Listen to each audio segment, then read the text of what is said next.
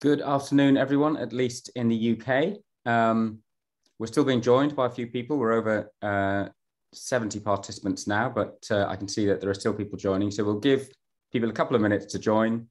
I'll say a few introductory words, and then I'll hand over to Jo and her colleagues who will kick off the workshop.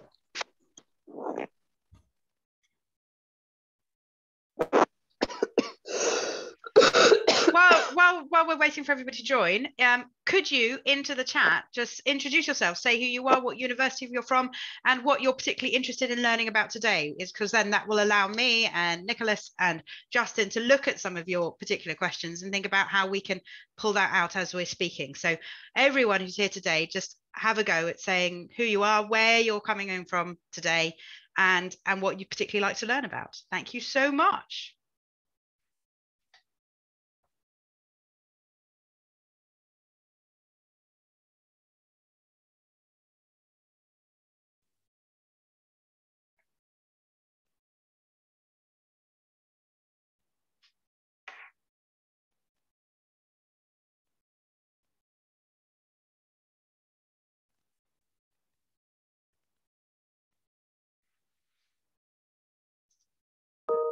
So the number of people joining has started to slow down slightly.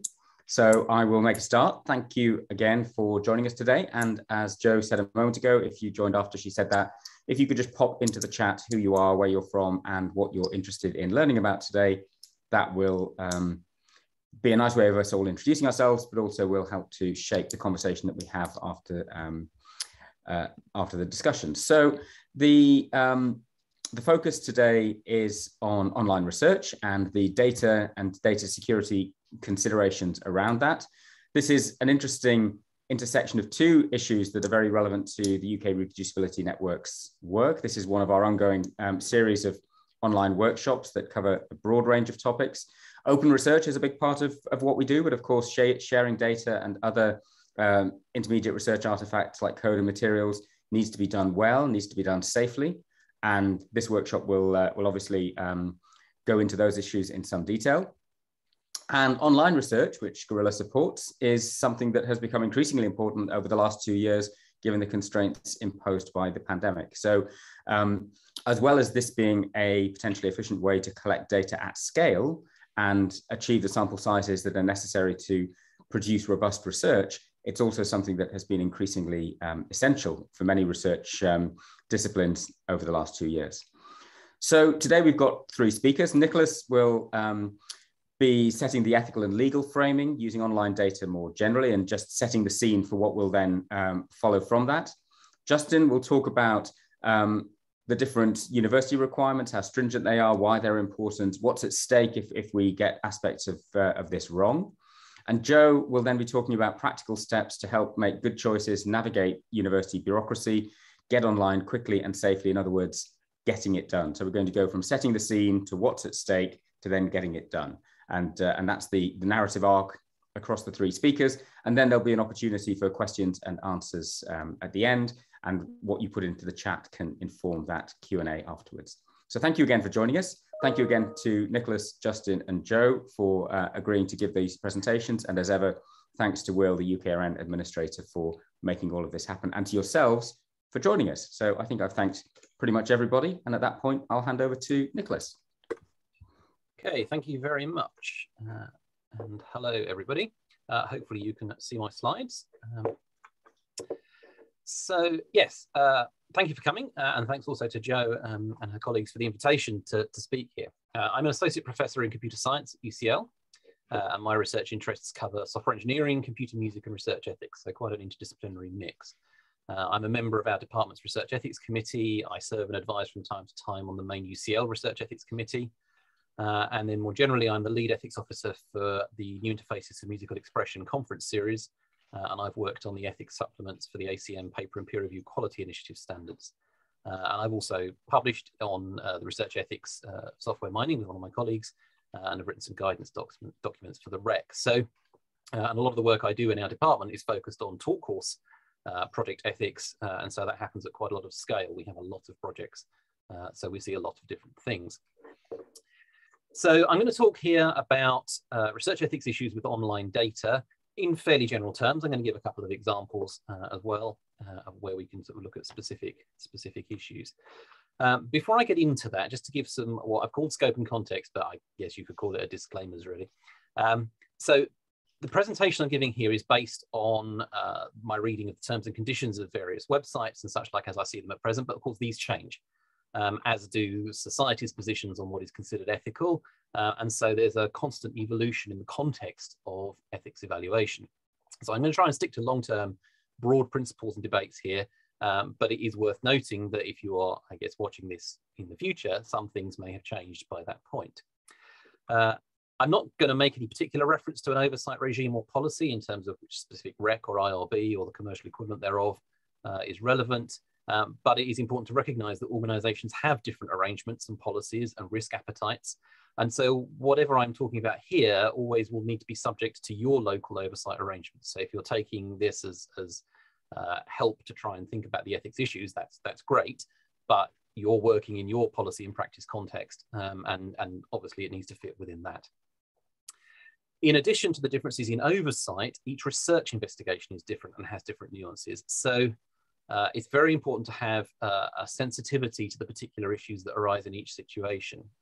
I'm often asked if there's a checklist for ethics, and I think that's very challenging because everything is a constantly changing and slightly different thing. So there are guidelines one can have in terms of the kinds of questions one can ask, but in terms of the kind of steps one needs to go through, checklists get you so far, but they don't necessarily give you the full answer.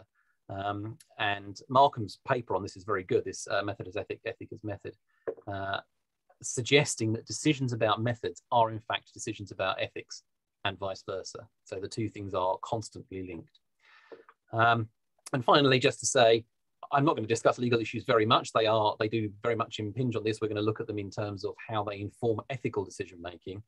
But others here, my colleagues speaking today are far better qualified to speak on that. I am not a lawyer. Don't treat anything I say as legal advice. Okay, so there we are. That's the disclaimers. Let's get on with the rest of it. So I want to talk about some big picture issues, and then I'm going to talk about a couple of examples. And this is really about the issues that online data can create for researchers. Typically, I'm thinking here perhaps a bit more about secondary data than primary, although as we'll see, the boundary between those is actually quite blurred in places. And how one can both address the issues and then discuss them with oversight bodies like research ethics committees. And naturally, of course, this is just not just me on my own. This is work I do with colleagues at UCL and around the world, and I'm very grateful to all of them for the discussions we have and how that's shaping the thinking. So let's start with what I term private data on public display. So the world has a lot of accessible data. There is genuinely public data, so things that have been published or have been put explicitly in the public domain. There's a lot of other data that is available under contractual terms of access. And this data is provided under different understandings and expectations of what will happen to it. Segura and colleagues document their experience with this, and they survey the evidence as well on different understandings of public and private spaces on the internet.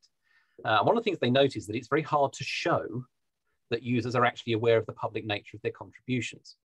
And that just because a conversation is happening in a public space, that doesn't mean that the content itself should necessarily be regarded as public. I guess an analogy for this might be if you're sitting in a coffee shop and you overhear somebody's conversation. Yes, the conversation is happening in an ostensibly public space, but that doesn't necessarily mean as a researcher that it's appropriate to start making notes on it and to investigate that. And I'll come back, I've got another analogy for that in a minute. So from an ethics review standpoint, being able to show, or at least argue, that it's reasonable to expect that people understand the public nature of what they're doing is a sort of important part, I think, of justifying things like waivers from the kind of the bedrock ethics issues like informed consent, where there may be countervailing considerations of practicality. So we have this kind of private data on public display, if you like, that is often regarded as if it were completely public and very easy to access. But we'll see that there are differences between what we might think of as legitimate availability and technical availability. And these issues of expectation, consent, contract regulation, access, these all come into the ethical case that we have to build. And so whilst online sources of secondary data look like very straightforward, low effort sources for investigations and so on, they are not always like that. They can actually be quite complex to negotiate. So let's start by looking at expectations and consent. So the Belmont principles include respect for someone's autonomy. In other words, you respect the fact that someone can make a decision as to whether or not to participate in research, whether that's participation through a primary data capture, so you give them a questionnaire or an interview or something like that, or whether this is data that is available publicly or through a gatekeeper, but existing captured secondary data. They have a right to know whether that data is going to be used in research. And so this gets us to thinking about expectations, particularly in the online context where we can't always ask people. So just because they've made something visible in public doesn't necessarily mean they expect to be researched on the basis of it. So another analogy for this would be, you might be, I don't know, doing the ironing in your front room. And so you might reasonably expect that somebody walking past your house notices that you're doing the ironing, sees what you're doing. That doesn't necessarily mean you'd be happy for a researcher to park themselves outside your front window and study how you're doing the ironing. These are different levels of interaction. So it's a private activity, it is on public display, but that's not the same thing as you expecting someone to be studying it as if it was being done in public. So public visibility is not necessarily a proxy for consent, and nor necessarily a reliable proxy, on its own at least, for expectation. Somebody leaving a review, for example, on a site like Amazon or Airbnb or the Apple App Store is doing that with the expectation that this will be used by others looking at the product to decide them, to help them whether they want to buy it or not. That's not the same thing as expecting their data to be studied. Now, they may recognize that as a risk of leaving the review on the site, but it may well not occur to them because the context of those two activities is very different. And so when we're looking at that from an ethics point of view, as a researcher, it's not necessarily legitimate simply to say, well, it's public, so we can do that. We have to think about the expectation there. So in my view, there's a difference between what we might call a manifest act of publication. In other words, explicit steps taken to disseminate information explicitly for any purpose. So like publishing a book or an article by sending it to a publisher, or in software, putting a license on it. And there's a difference between those things and simply having things visible in public. The former thing carries a clear understanding and intention for people to treat the work how they like. But in the latter case, we can't guarantee that. Doesn't mean it's not there, but we have to think perhaps a bit more carefully about how we would defend our research in that situation. It's an ongoing debate, and I've got some pointers to other sources here. So, I think the important thing is to recognize the question is there. And what this brings us to is the concept of ethical defensibility. So we're not here necessarily trying to aim at saying this piece of research is ethical or is not ethical. We're making a judgment about the defensibility of that research to the audiences who might wish to engage with it. So it's a judgment considering motivation, consent, expectation, impact, and so on. And it determines whether or not that activity could be considered ethically defensible in its temporal and social context. And this is why it's very hard to determine up front whether available data is simply okay to use for any purpose, because the complete set of factors have to include that purpose when you make the judgment. And that also includes conditions that gatekeepers to the information have, and what they have said to the people providing the data. The people who surrender the data to them are given guarantees. And we'll see this in, for example, the context of Twitter. So, the question we're asking is, what do people expect to happen to that data, and what evidence do we have of their understanding and their consent? And from that, we can start to build our ethical case. So there's various ways we can find out about expectations. The simplest is if these are made explicit at the time of data surrender. So we have a consent form, we say, this is the data we want, and if we're thinking we might release that data later, then we can say, we're going to make your data available under these conditions, and if someone signs the consent form, well then great, we've got informed consent. It is terribly helpful, actually, though, if people say that in then subsequent publications, because one of the tricky things I find in review is that data exists and it's unclear then whether or not it was obtained under that, and it makes the downstream work much easier for other people using the data if there's an explicit statement somewhere in either with the data set or something that this was handled under an informed consent consent thing. And sometimes there are access restrictions. So there are some medical data sets where bona fide researchers have to prove their credentials to be granted access. Anonymization is often used as a way to protect participants, and that's good, but alone it's not necessarily sufficient to justify making the data available without consent, because it doesn't respect the autonomy of the participant. So if you've got the data but you didn't ask them whether you could share it or not, there is an ethical question of whether, if you just share it and say, well, it's okay, it's anonymous, whether you have respected the ethical principle. The harm, perhaps, is not vastly different, but from a principled position of ethics, one should be asking. And so one way to do that is to go back and ask. So if you still have the ability to contact your participants and you decide later you want to share data, great, go back and ask them and re-consent for that aspect. Of course, if you've anonymized your data internally, that will be extremely tricky. The area that we tend to deal with most, I suppose, with online existing data sets are things like terms and conditions. So this is, they're not on their own a proxy for ethical consent, but they can be a very helpful source of information. And this is where we start to get into this interaction between some of the legal aspects and some of the ethical ones. But it's not that some compliance with terms and conditions necessarily means things are okay ethically, or vice versa. So this is where you've got situations where the informed consent is difficult because of scale or difficulty, or even the unacceptability of contacting potential participants. And I'll talk about that in a minute. So here we're using what I would call as implied consent. In other words, you're going to have to say, well, we think the consent is there because X, Y, and Z things have taken place. So if you're studying data on something like Twitter, you can't realistically contact everybody whose tweets you might want to study. So in justifying the ethical nature of the research to an oversight body, you may need to argue for a waiver from finding normal informed consent and rely on argument.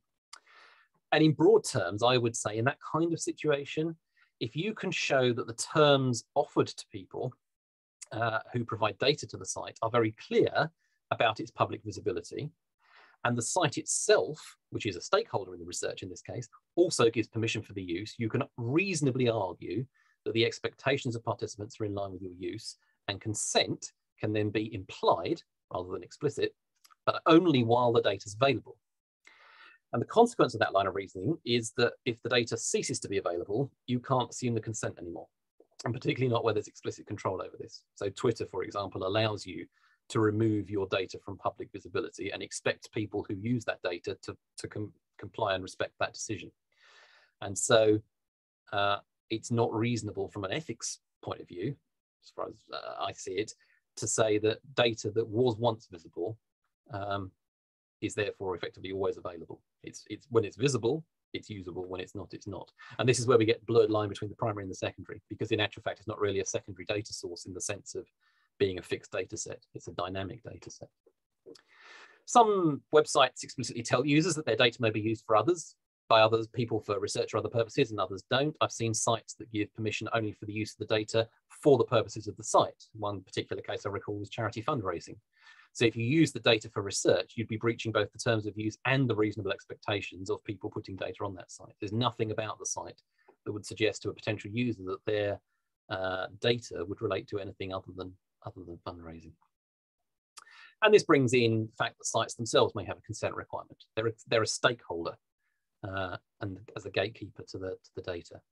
So the Menlo report that I mentioned there talks about doing stakeholder analysis as part of the ethical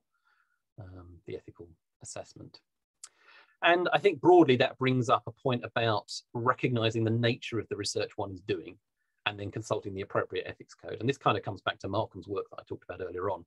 So just because you're doing computational research with online data doesn't necessarily make it computer science research. It might be social science, digital social science, and it may mean that multiple ethics codes are then in play.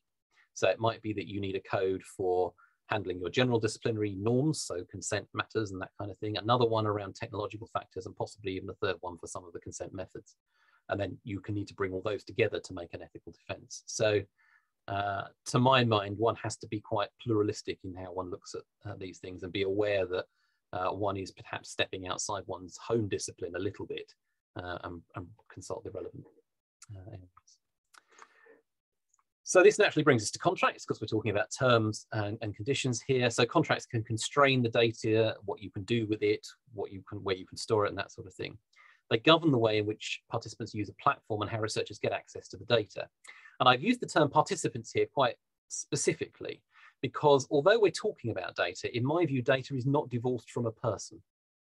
Data is, we tried to capture this when we wrote the NIME ethics conference code, which is quite a values-oriented code.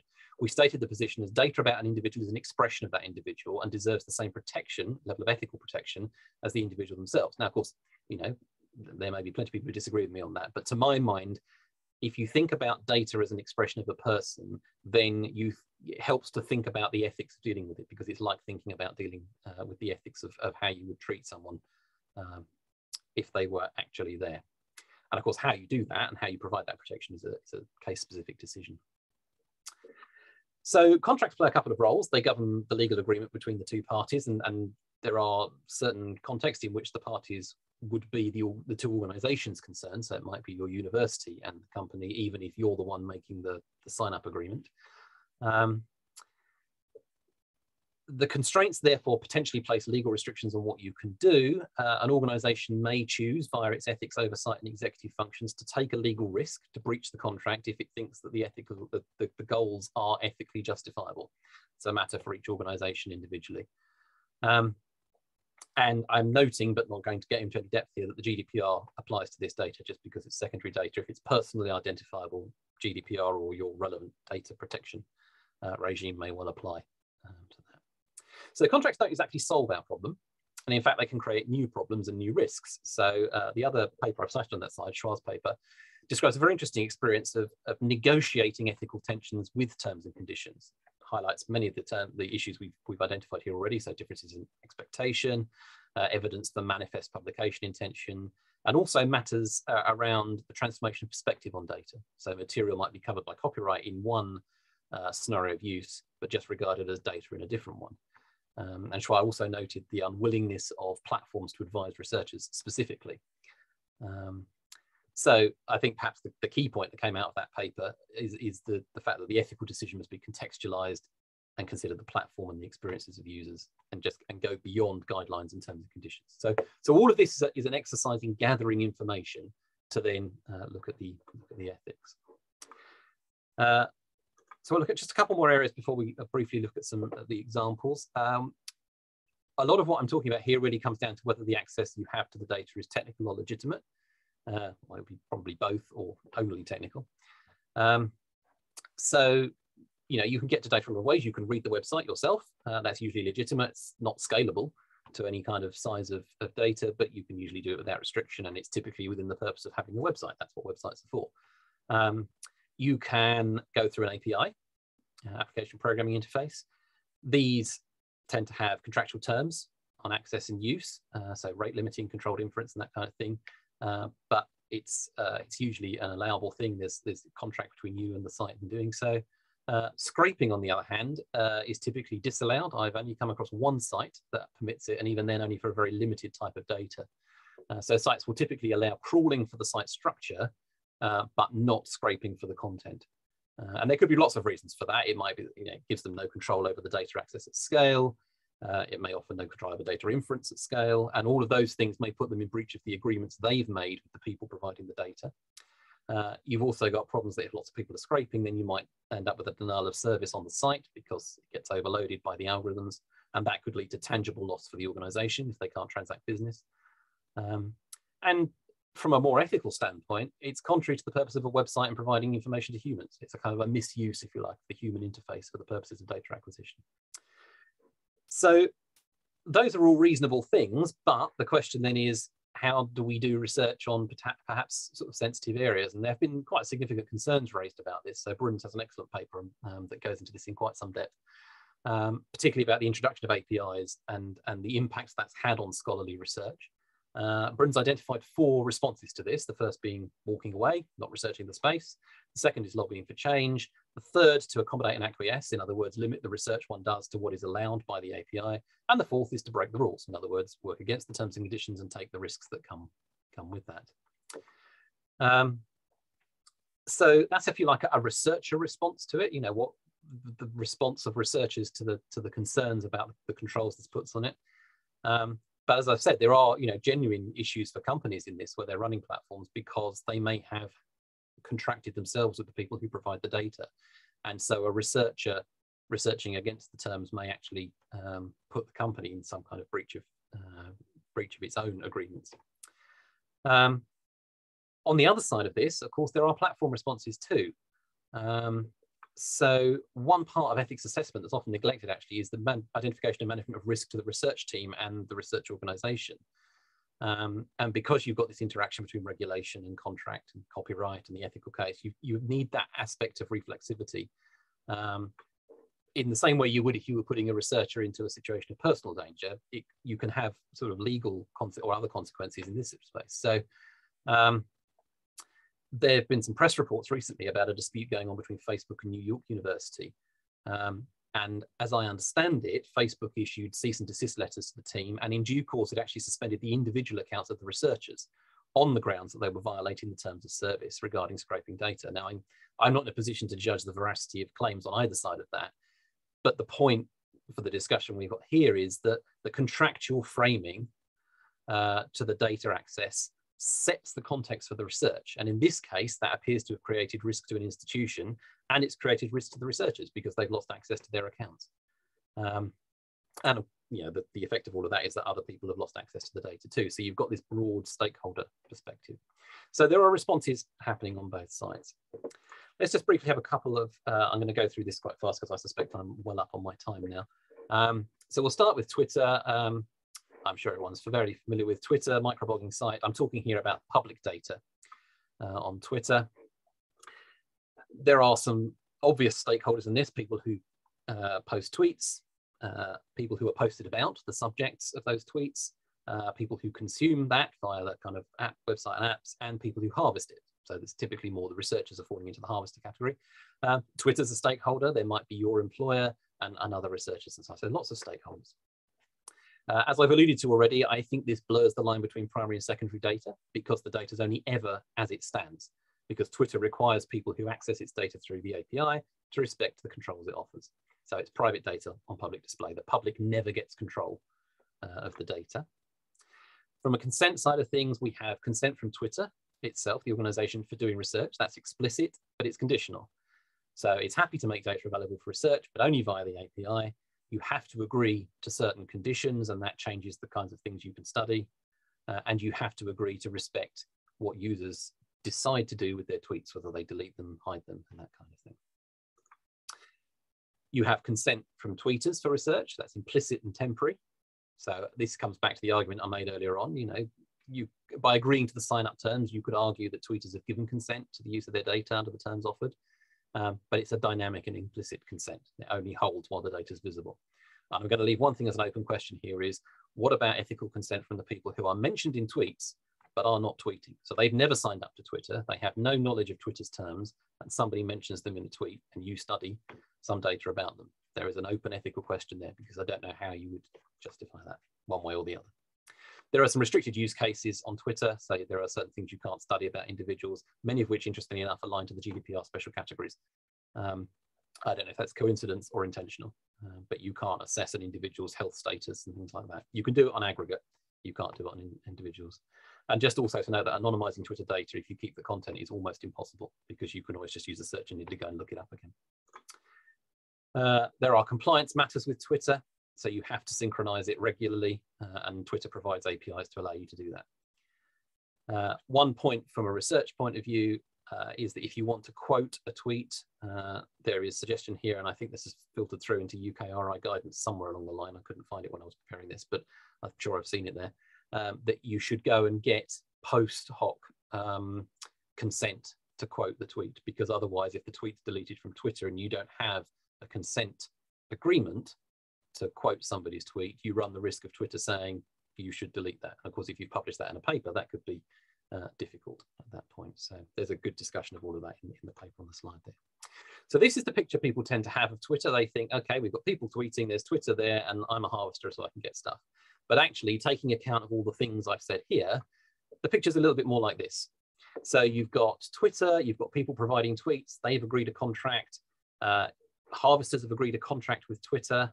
Those contracts provide information towards the ethical consent arguments that we find here. So that's what I've got this heavy dash here to the harvesters. there's like a realm of control, a realm of control around the tweeter. So this is all the data they give to Twitter, and then you've got the filtered visibility for what's available at a given time by the user's permission. And then we have some of the other constraints here around how you share things. So if you're in Twitter, if you're sharing data from Twitter, you can only share the IDs, you can't share the content except in very limited and specific circumstances. And the idea is that a data user rehydrates the tweets from Twitter at that point, meaning that the visibility is respected, because if you've got an ID that's then been deleted, it doesn't come back to you. So I've tried in this picture to capture the complexity of what appears to be quite a straightforward access to data. Last example is repository mining. This is something that my colleague Jens and I looked at. Software is fine from this perspective because it's usually licensed. I say it's fine, there are nuances, but essentially it's usually licensed and you can study it on that basis because it's been manifestly published. But software repositories tend to have a lot more than software in them. They have all the developer commits, information about developers. So studying the software is usually not ethically difficult. Studying the non-software data, you have to start looking at where's it hosted, what does the license cover, how sensitive is the data. And if you want to study the developers, you might need their consent, but that can be problematic because, as Baltes and Diel found, developers really don't like being asked to participate in this stuff because they get so many requests for it. And in fact, the Software Heritage Archive, which is a big internet repository of software for the purposes of study, describes the use of personal contact information for this kind of recruitment mass mailing as data misuse. So it is a concern. So I've blown my time budget and then some, for which apologies. But basically, there are 2 points to take away. The ethics of studying online data is complex and it needs quite an active engagement. You can find support for ethical justifications in the information given to people, in the information that comes from the platforms, and then it's a case of weighing up all those factors for what is ethical research. So thank you very much for your attention, and I look forward to questions, comments, and however that pans out. Nicholas, thank you so much. That was absolutely fascinating. Can everybody here just put something in the chat just to say, so that Nicholas knows he did a great job, but say how fascinating that was, or something. In particular, what you could think about writing is, what was your biggest takeaway from the lecture that Nicholas just gave? Or what was it that you really needed to hear today that was super helpful, that you're going to go away and it's going to shape your research going forward? Because Nicholas, I thought when we chatted a few months ago, I thought what you had to say was brilliant, and it's even better now having you go into it in more detail with the graphics. It's extremely helpful having somebody take you through each individual bit of thinking of how the ethics and the legal terms and the assumptions all fit together. And therefore quite how big the problem is of how we use this published but not necessarily public, I think I've got that right, data ethically and responsibly. Other way around, public but not necessarily published. There you go, public but not necessarily published, data ethically. I think we probably have time for one question, and one person asked the question earlier. I'm just going to see if I can bring it up. Yes, so the question was from Lauren: is there a threshold to determine data scraping? So e.g., the difference between researchers using search terms to manually collect hundreds of tweets from Twitter, which I think you've said is okay because that's a human reading it, versus using automated machine learning methods to data scrape hundreds of thousands of tweets, which if I've understood is not okay. Do you just need the API? Do you need both for the API or just for the second? So I'm going to caveat this by saying my understanding of the current terms and conditions that Twitter operates under is that scraping is not permitted at all, but you can access through the API very large numbers of tweets. I think I'm going to stay away from saying whether or not search terms and manually copying is ethical or otherwise, because that's a contextual decision, if you like, for a particular institution and a particular study. But my understanding is that that would not be problematic from a Twitter conditions standpoint. You would still have the issue, I think, that if you quoted the tweet and you didn't have a consent for quoting it and the tweet disappeared from Twitter, that might be an issue. You might need to go and actually ask for consent to quote it, or at least that's the best practice guidance. So as I say, from a Twitter perspective, as I understand their terms, hundreds of thousands of tweets gathered by scraping would be problematic, because that would be a breach of the terms of use of Twitter's site. But you could achieve the same thing through the API. And when you apply for an API, Twitter has to approve your project. I don't think it's a particularly high bar to clear, but it doesn't just allow you to register. You do have to say, this is what I want to do, and that kind of thing. And that allows them to then exercise a degree of control over the numbers.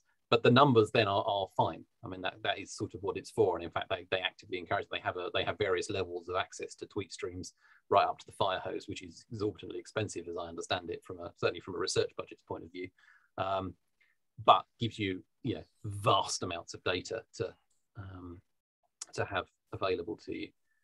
That's brilliant. Thank you, Nicholas. The other thing that you mentioned, which I thought was fascinating, and I'd seen it in the news, but I hadn't actually appreciated it, is that social media platforms who own their content and who disallow research on their platform were functionally stopping researchers from investigating the spread of disinformation or how harm can come about on a social media platform. And so we then have to rely on the business policing themselves, which is, of course, problematic, possibly. Do you have anything more to add there? Well, I think what this comes down to is the tension. Actually, you and I discussed this a few months ago. Is the tension as to whether people are publishing things or not. And that's a completely unresolved tension, I think, of whether the platform and or the person is a publisher, because it affects what you are free to do with that data or not. And I think it also it impacts on whether or not it can be legitimately seen as a public space or otherwise. From a research point of view, these are important social spaces where much social interaction happens. And in that sense, there's a perfectly good argument that this is a legitimate research target. But they are, of course, a controlled public space, or a controlled space where there is public visibility. A while ago, I developed an analogy, which I may not be able to remember clearly enough now, but around the idea of doing research inside a company building. And that, if you wanted to go and look for information on the notice boards in a company, you would need the company's permission to get into the building in the first place. And that would not be considered unreasonable. And so the same thing kind of applies here. If you want to get into the building to have a look at what's there, then maybe that's not unreasonable. But the flip side of that is that if you want to go and research what's going on in that company because you have genuine, concerns for its social impact and things like that, then, how do you do that? And Axel Brunn's paper is very, very good on this. It's an excellent source on the issues and the impact of the kind of semi-closed ecosystems and how that can affect critical scholarly research. I'm very carefully not coming down on one side or the other. Yeah, I know, and I think it's important because these are such nuanced questions. I think we don't yet know the answer, and I think it's always great when we can speak without having to be categorical. We can just say, this is nuanced. We're each going to have to make our own very carefully considered decisions with advice from experts. And this, I think, is where ethical defensibility comes in. It comes down to, can you defend what you're doing from an ethical standpoint, rather than aiming at it's ethical or it's not ethical. Yeah, and I think this is also often the case, and I'll come to this in my talk about information security and accessibility. There isn't a point at which you're done and it's okay and you've got a tick box. This is a journey. It's perpetually a journey. You can always do better and you could always do worse. And you have to work out what is appropriate given the situation. And you have to keep doing it while you're doing the research. I think that's the other thing. There's a tendency, because organizations tend to work with procedural ethics, and it's sort of like, this is what I want to do. Good, it's gone through the committee. We've got our approval letter and that's great. That's a perfectly reasonable way of doing it, but there are some kinds of research, and particularly I think in the data space, where you think, oh, well, I'll add another data source in. There needs to be an ongoing ethical consideration happening there. It needs to be, it's very much, as I said at the beginning, Annette Markham's thing of ethicus method and method is ethics. As soon as you add a data source, you've changed your method a little bit. And so now you have to say, did that change our ethical position? And does that change how we engage with that? This is brilliant. We're now going to have to go on to Justin, who no doubt is going to be equally fascinating. I've linked up the Brunn paper in the chat, so if you guys want to scroll up, you can find us again. If not, Nicholas, maybe you can post it into the chat as well, because I think everybody will want to take that one away. Justin, come on. All right. Good morning from Washington, D.C. Good afternoon to everyone who is not here, which is everyone else. you probably know the company because I read the introductions that everyone's been putting in the chat room. And I think just about all of you are using our software to manage your participant pool and recruit participants. So no need to explain about that. What I will mention is that we're in our now 20th year of business. So we've really watched how things have evolved from 20 years ago when you're convincing people that we'll do things online. And that was sort of a very novel concept back then, to getting into nowadays that's accepted, and there's just a lot more technical details and a lot of questions, which is what we'll get into, which can come up with this type of thing. There's make sure this goes, there we go. All right, yeah, so there's 3 areas I thought I'd cover, and I'm going to try to cover each of them briefly. Just like Nicholas said, I am not a lawyer, so always consult with your local counsel as well as your ethics board, but we're just kind of reflecting on what we've seen and things to consider. So essentially, my job today is to scare you and to make you sort of consider all the possibilities and then decide how scared you want to be, or also how scared your university administrators might be. So that's what we'll be looking at. And not everything is scary, but let's just consider the possibilities and then we can figure out how to deal with them. Accessibility, and this definition comes from Mozilla's developer site. The practice of making your websites usable by as many people as possible. In previous talks I've given, there's been pushback on this. And some people say, but I only want my study, I don't care about accessibility because it doesn't matter if I'd rather exclude people who are colorblind or people who navigate not using a mouse, but using the keyboard, things like that. I'll just exclude them. But the question you need to think of, even ethically, is why? All these people are members of society, and assuming that your research is not, why should you be excluding them? Occasionally there are cases, for example, you're testing visual stimuli, you might need to exclude people who are visually impaired. That makes sense. But where I think the argument is not as strong is where you're saying, I will exclude this group solely because the tool I'm using doesn't make this possible. And a perfect example right now is we're on Zoom, and this is being recorded, and the option has been turned on where it's also transcribing or captioning this meeting. So why not? The tool has the option. Now we can make it available to people who have hearing impairments. Why not? There's no reason to exclude them, for example, in this type of presentation. So, I take the, I think that really you should look at, do I have a good reason to exclude a certain group? It could be experimental design, that's fine. But if you don't, you should do everything you can not to exclude them. And then let's look at why. So we have in the UK, there's the Equality Act. In the US, there's Section 508, and then Europe has a standard with lots of numbers and things like that. Now, the other thing which will come up, and we'll see this later as well, is, well, maybe what do I care about Section 508? I'm in the UK.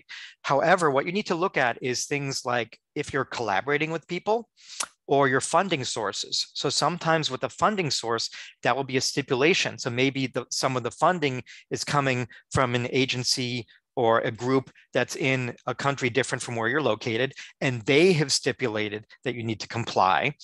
Or maybe one of your collaborators is in one of those countries, and therefore they need to comply. And you'll notice that on top of that, let's forget the laws on there. Most universities have made a commitment to accessibility. In fact, if you go to a lot of university websites, you go to the bottom of their page, you'll often see a link that says accessibility statement. So even leaving the law aside, the university policy may be to comply, and that's probably a good one. So you should absolutely think about that. Now, what types of considerations do we need to make? On the visual side, we can imagine some of the typical ones you think about are descriptive text. So you have an image, let's have descriptive text for it. But the other things to look at are font size and color contrast. And there are actually tools which let you measure that. And it will say that once the font is larger than this size, then your color contrast needs to be 3.5 to 1. And if it's lower, it needs to be 4.5 to 1 or something like that. But these are defined in the standards. And then there's tools to check for this. And let me tell you from experience that university accessibility experts do actually check this, and they will come after you if you're off by this. And we've had many debates with universities sometimes, and there's sometimes a gray area, but definitely consider things like this. Why are we using a small font when why are we making it difficult for people with visual impairments, or even just older users, older participants who may have difficulty with smaller text? And then realize that people with visual impairments are often using screen readers. So you want to consider the navigation. And there are a lot of tools have this kind of stuff built in. So consider that when you're evaluating the tools you use. But think about navigation as well. Hearing impairments, the obvious case is to provide captioning. So another example there is maybe your study is conducted over Zoom. Well, you could turn on the captioning there, or you could type the instructions in the chat window if you're working with a participant who has a hearing impairment. Mobility impairments are interesting. A lot of people think, well, who's mobility impaired? What does this matter? So what we've seen in the last few years is that a lot of people who served in the military are now going back to university. And unfortunately, a number of those people have lost use of their hands because of explosions and things and all that type of stuff. So they often cannot grasp a mouse, but they can navigate using the keyboard, or some people are even navigating using their eyes. But the point is they cannot use a mouse. So why not make your online tool accessible, navigable with the keyboard? Normally it's using the tab button and things like that.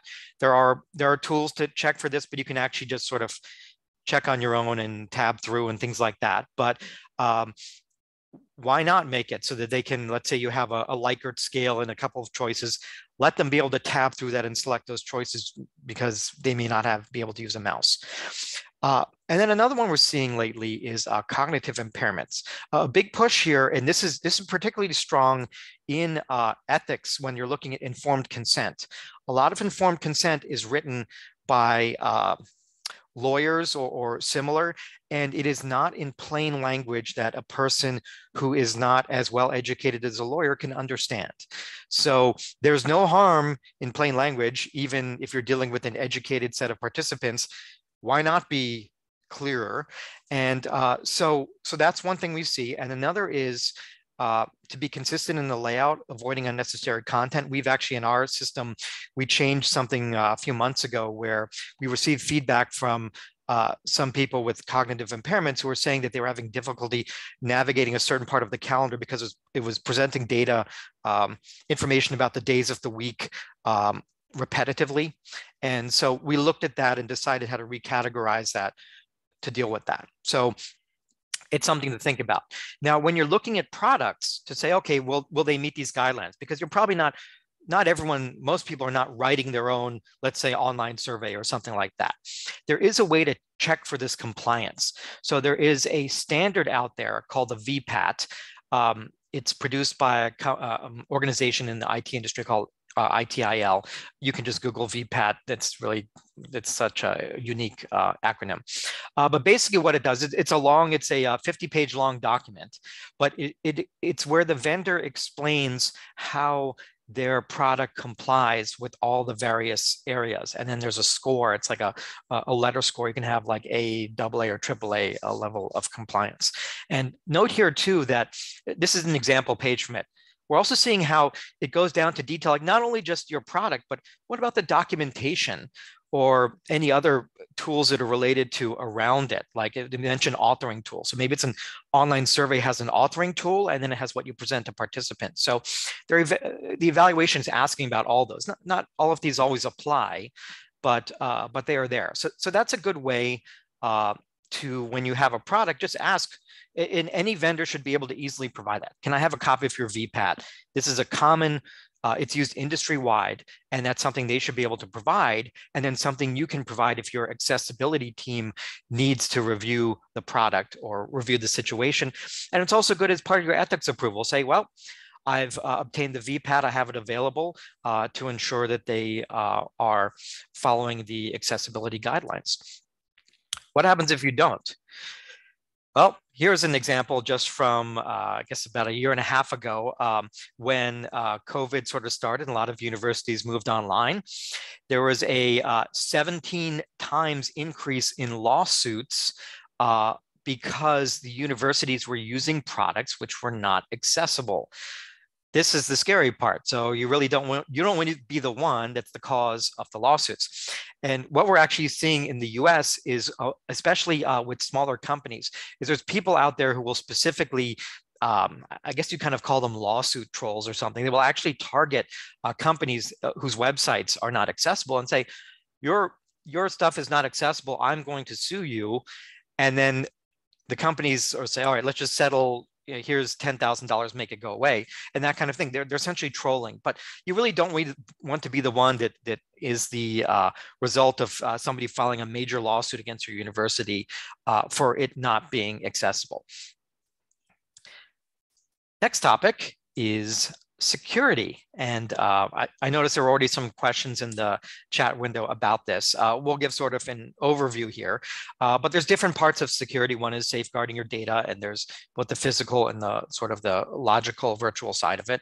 And then reliability, and then how to handle data breaches. With the physical, basically most, well, cloud services sit in data centers. They're all over the place. For a little bit of trivia, the largest sort of data center capital of the world is in a place called Ashburn, Virginia. If you ever fly into Washington Dulles Airport, as you're coming in, look to your left, look to your right, you're going to see data centers everywhere. They basically look like warehouses, but there's not a lot of cars there, and there's very few loading docks. Normal warehouses have a whole bunch of loading docks. They'll have like 1 or 2. There's over 140 data centers there, and these things are the size of football fields. They're massive. It just so happens that's the largest area for this because of the internet was originally started because of US Department of Defense and DARPA and things like that. Anyway, data centers, you want to make sure that your data is physically secure. Can someone just walk right in there? There was actually a case years and years ago in Chicago where a bunch of, and I'm not making this up, a bunch of armed gunmen walked into a data center, held up the guards, and stole the equipment. Now, they weren't actually after the data. What they were after is, at the time, Cisco routers were very expensive. These things can run over $100,000. And so they actually carted out this very expensive computer equipment. I don't know if there's been something like that since, but anyway, the point is you want to make sure that wherever this is hosted, the facilities are secure. Now, if you're using a major provider like Amazon, Microsoft Azure, one of these, that's typically covered. And what they will do is they'll be able to provide you with a report. One of them is known as an SOC 2, and there's also an ISO 27001. These are very common reports. So they can typically provide these, and it basically is an audit report where a third party has gone in and audited the controls of the data center. And often it's about access control. So it's things like, all right, when an employee leaves, has their access badge been revoked and have their keys been taken and things like that. It's just ensuring that they're following general physical security standards. Normally, that's not your problem. No, that's not going to be the issue. Much more likely when there are data breaches or this kind of thing, it comes actually what I call on the virtual side. So people accessing the computers through or finding security vulnerabilities. And there's different things you can ask for. So one thing is there are coding standards to ensure that in the case of web applications, there are certain steps have been followed. And one of those, which is commonly referred to, is called OWASP. And that just covers, and it's updated every year or two, and it just covers some different types of scenarios and says, okay, are you following these guidelines for how we protect against them? Another is third-party testing. So for example, in our case, we hire a company that tries to break into our software, and then they produce a report, which then you can make available to say, okay, we've had a third party. They've done their best to try to break in, and here's the results of that. And then there's also things like vulnerability scans. So there are just automated tools that will go out there and it will check that there's various vulnerabilities that come out that software has bugs in it. Normally it's not in the tool you're using, but the underlying, like if it's running on Windows or Linux or something like that, there might be vulnerabilities there. And so that kind of scans for that, because this is basically how hackers get into servers. It's these types of things. When you're looking at tools, make sure that they've kind of covered those things, because a university IT department who's doing an evaluation, they most certainly will ask for information like that. What's an example? Well, there was an issue that came out last month called Log4j, and it's a library, so basically a set of computer code component that's used by a huge number of software products out there. And there was a vulnerability which was a sort of a major security hole. And I mean, here's Google's identified 35,000 software products out there are using this. And what was difficult to track it down is that a lot of products use this Log4j deep down inside the product. So you don't actually know when you license a product if they're using it or not. And so a lot of, this is a big problem. So a lot of, in fact, university IT departments were contacting us saying, are you using Log4j? Have you applied the fixes? Because this was a big vulnerability. In our case, we weren't even using it, but we did have to check. And we also had to check some vendor products we use and say, okay, are we using it there? So these are the kinds of things where these come out all the time. And you just want to make sure that whatever product you're using, that they're being sure to handle whatever vulnerabilities come out and patch those quickly. A lot of the cases of break-ins are because just people weren't patching. Now, another thing is then, how do we evaluate? And I've raised up many different issues here: coding standards, physical data center security, patch process. There's all these different things. And so how do we, well, I can't go asking each question, and I'm not going to keep track of what it is to ask of a vendor I'm looking at, of the product I'm looking at. So there's actually a standardized template for this as well. So the previous one we had was called VPAT. That's for accessibility. Well, we have another nice acronym, HECVAT. It's made just by the higher education community, and it's a toolkit. So it's basically a standardized form that the vendor can provide, which explains in very great detail all these types of processes, like what certifications does your data center have? What coding standards do you follow? And as you can see, well, this is probably hard to read, but this is very detailed. So, are your access controls, are you using RBAC, ABAC, or PBAC? Is your mobile application available from a trusted source, an app store? So it goes into a lot of detail, but that's important. So the idea here is, if you're looking at something, you can just get a HECVAT and then provide that to your IT department or whoever's doing the review. So this makes it a lot easier, and also vendors like this too, because otherwise universities have their own custom forms each time, and that's a big mess and takes so much time. So just here's a standard form to show that we're compatible and that we meet various security guidelines.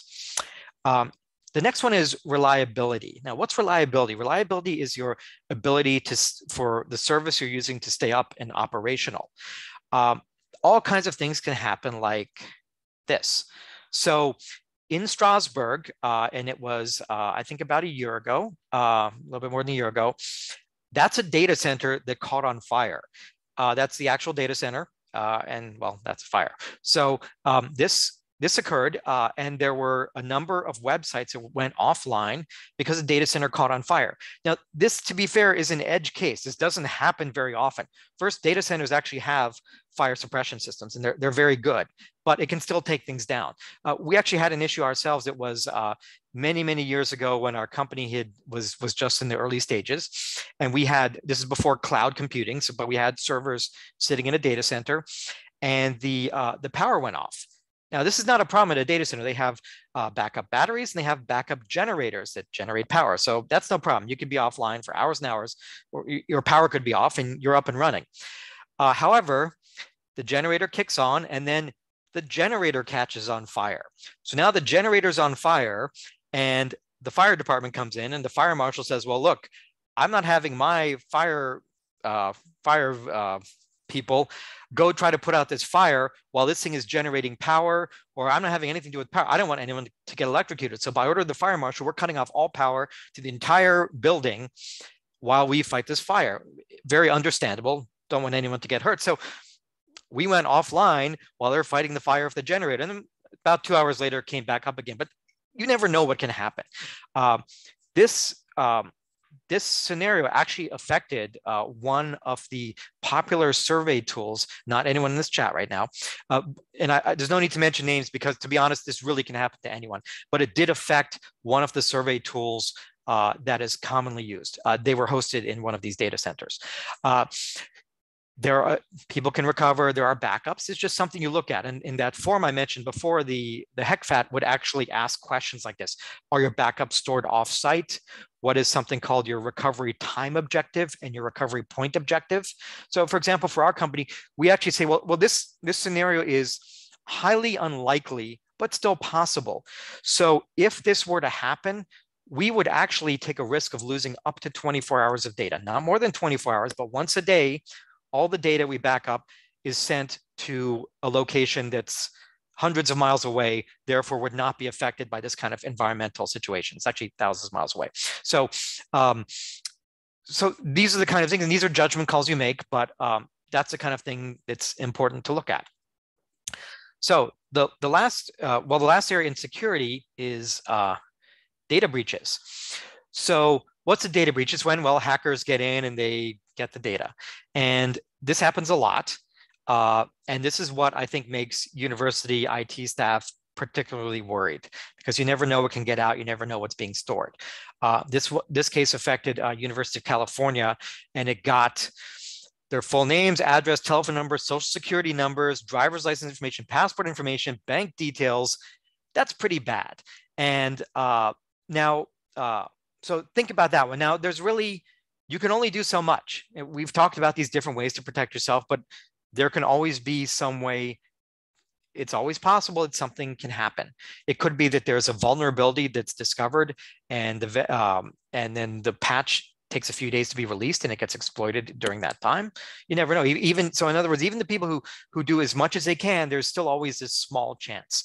So one thing to look at there is, does your vendor have insurance against this? So do they have what's called cyber liability or data breach insurance? Normally that will cover the cost of restoring the data. It'll cover the cost of mitigating this, of providing people with identity theft protection, different things like that.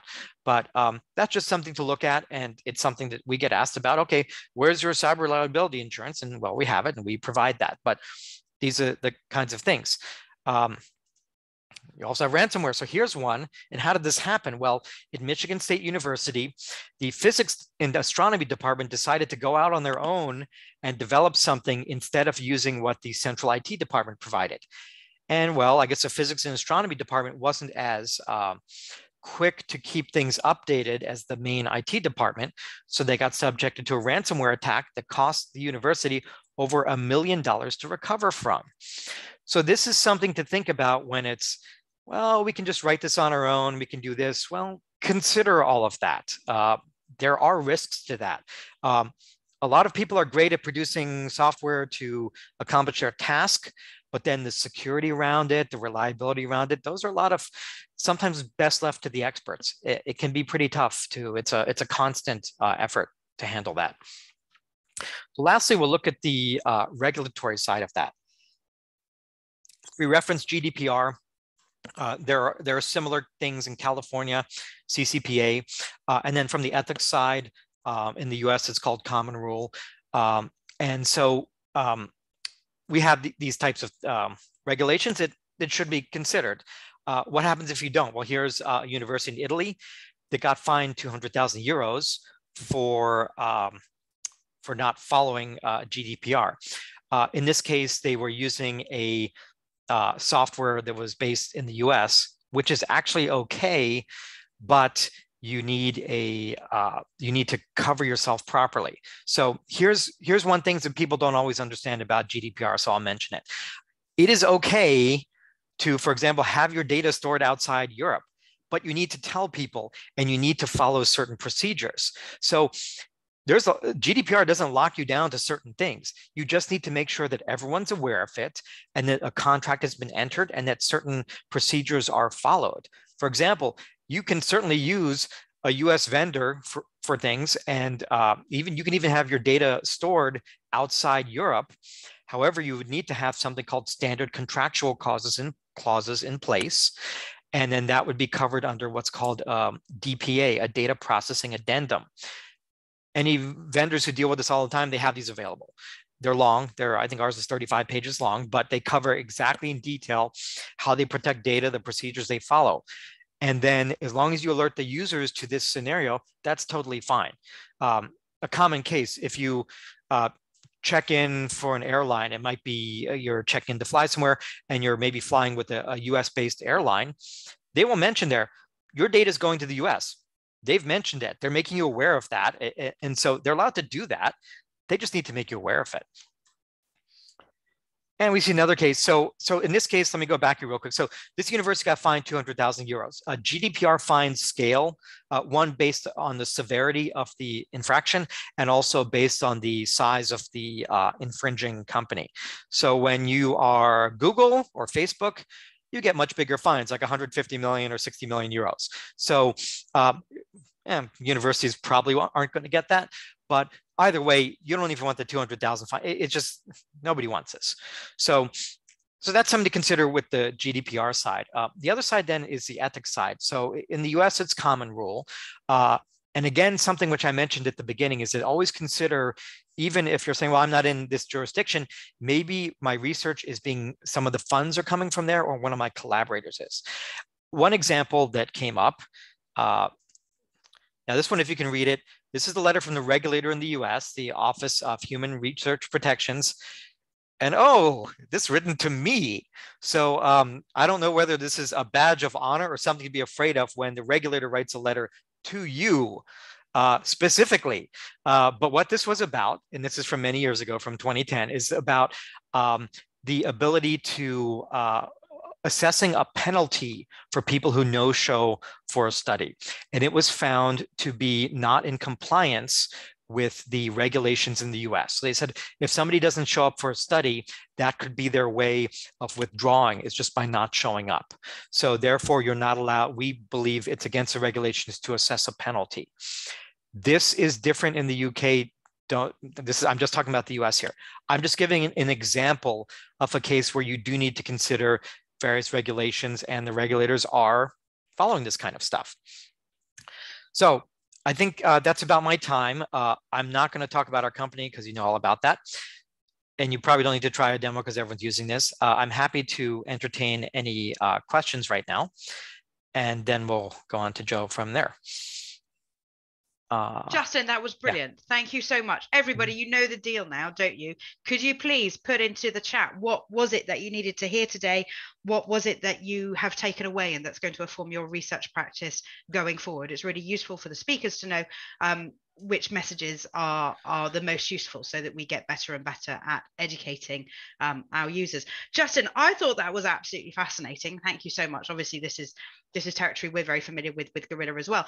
But I think oftentimes we see researchers trying to save hundreds of pounds and putting their university at risk of hundreds of thousands of pounds in data costs. Like, it doesn't happen often, but how does that situation make you feel? What should a researcher do? Should they be filling out all these forms themselves? If you're building something in-house, do you need to fill out the DPIA and the HECBAT and the VPAT in order to make sure that you can't get sued?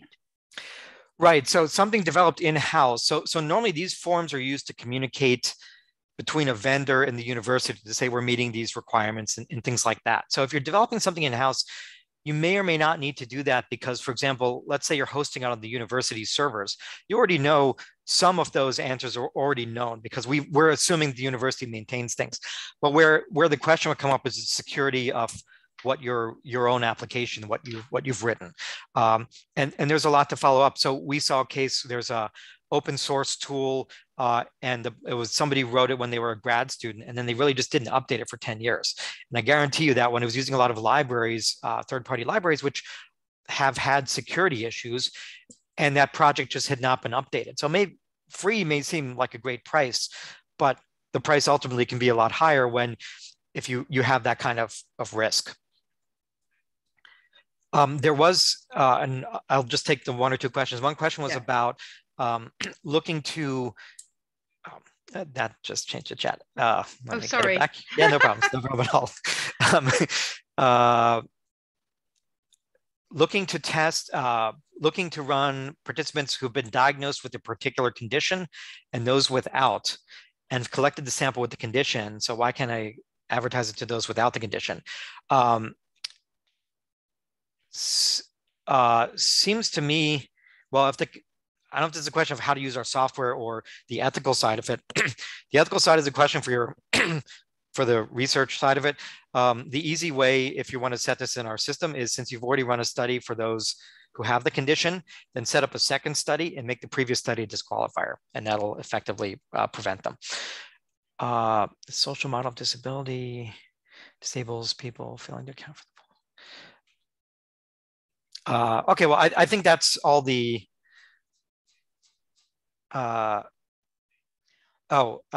quick explanation of the software. You're only getting a sentence. So we manage the participant pool side. So it basically manages the participants and gets them to sign up for studies or enables them to sign up for studies that they qualify for.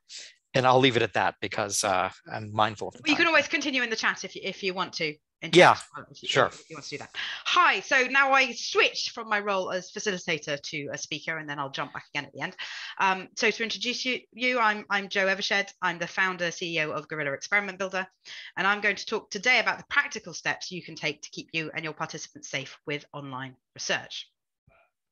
Over the last 6 years at Gorilla, we've helped thousands of researchers take psychology studies online. We've helped them navigate hundreds of ethics committees and university procurement processes. We've seen a lot.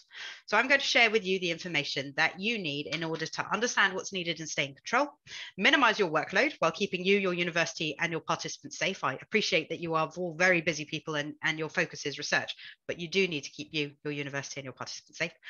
Delegate the detailed due diligence work so that you can focus on the science, not university policies, in the same way that I am not a lawyer and Nicholas is not a lawyer and Justin is not a lawyer. You are not a lawyer either, and it is not your job to work out whether everything is compliant, and know how to use your university bureaucracy to your advantage and get a good return on those grant overhead fees that we know you will have to pay. So I know you want to get this stuff right. Nobody likes the idea that they're doing something dangerous or illegal, but it shouldn't be stressful or overly time consuming. So today I'm going to cover how to tell if a third-party service provider is safe, how to ensure the tool you've chosen meets precision and accuracy required if you're collecting behavioral experiment data, sorry about the doorbell, how to protect your ethics committee from unnecessary anxiety, and how to use your university bureaucracy staff to your advantage. So firstly, here's the scenario. You're a researcher looking to use a third-party experiment building, hosting, or recruitment service, and you'll need your procurement team to approve the purchase and release your grant funds. To do that, they'll need to run their due diligence checks for the reasons that Justin mentioned before. You're assessing a few different providers, some cheaper, some more expensive, but you only want to ask your university to review the ones that will pass the test. So how can you tell if a service provider is safe, or at least safe enough, or at least in other words, the professional ones from the amateur ones, or the ones that your university will be happy with versus the ones that might land you in hot water? It's fairly easy. There's a short list of legal documents that they should be able to provide you with, and it's not your job to read all of the details. Your university procurement team can do this, but knowing what each one does and why it's important will allow you to make an excellent initial assessment. So here they are. This is the checklist of what they should have and what they each mean. There should be some terms and conditions of use. Nicholas mentioned those a lot in terms of understanding what the tool is for and and the limits of the data. The most important clauses here tend to be around intellectual property and user content. User content is the content you add into that site, and then also the governing law. Essentially, you want to understand who owns what. In the case of Gorilla, we own Gorilla, but you own all of your research protocol and the participant data. A service provider that might be unsuitable for use, and which I have seen in this space, is one that retains ownership of all the data that's collected using their site, presumably for resale. Privacy policy governs how they handle the data for which they are the data controller. In our case, this would be the researcher logs, login information, and the subscription information. The data processing agreement, in contrast, governs how they handle data for which they are the data processor. In this case, this would be the experiment settings and the participant data. We've processed this on behalf of researchers in university who have signed up to our service. So obvious red flags here.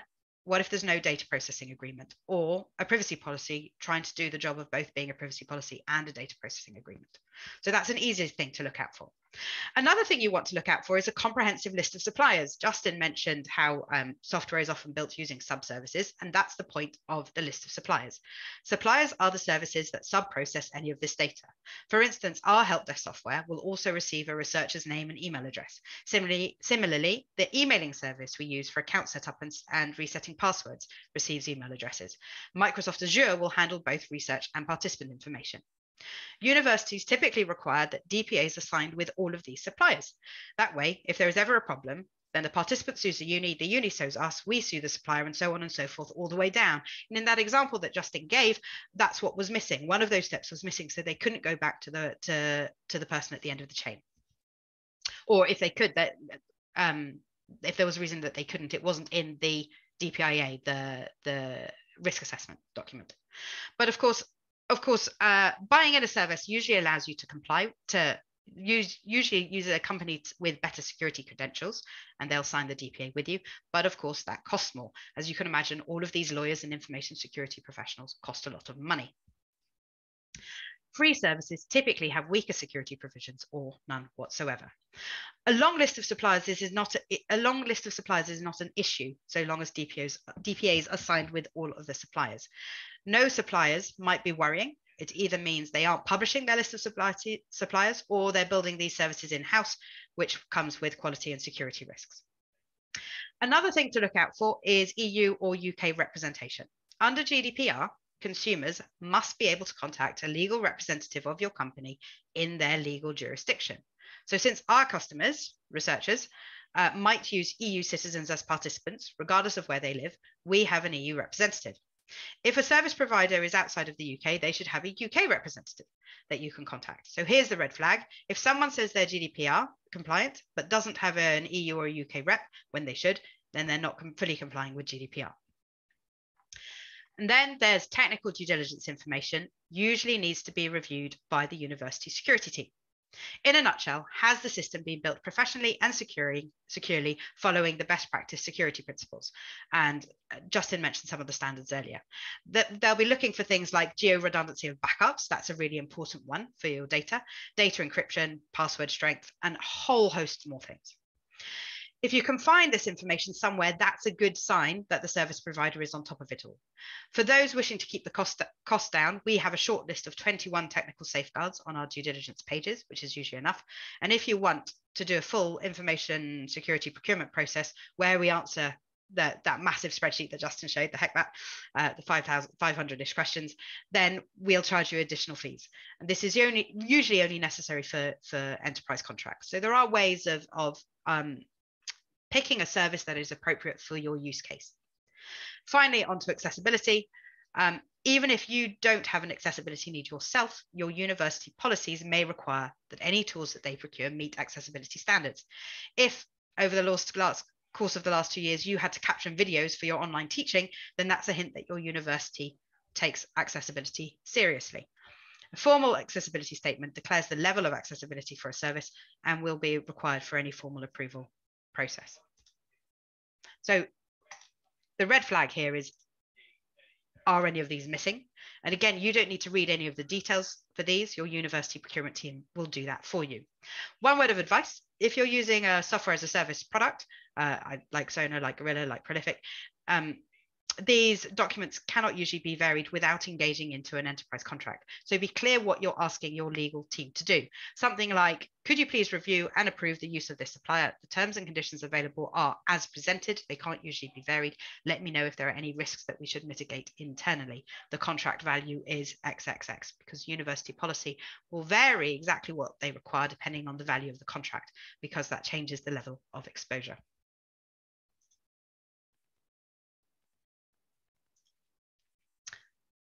Okay, so next scenario, you found a service that meets all the legal and information security requirements, but there's no, sorry, have I skipped one? No, that's fine.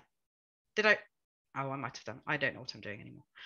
I'm looking at the wrong screen is why. Okay, so you found a service that meets the legal and information security requirements, but there's no point taking your research online if the data quality is going to be compromised.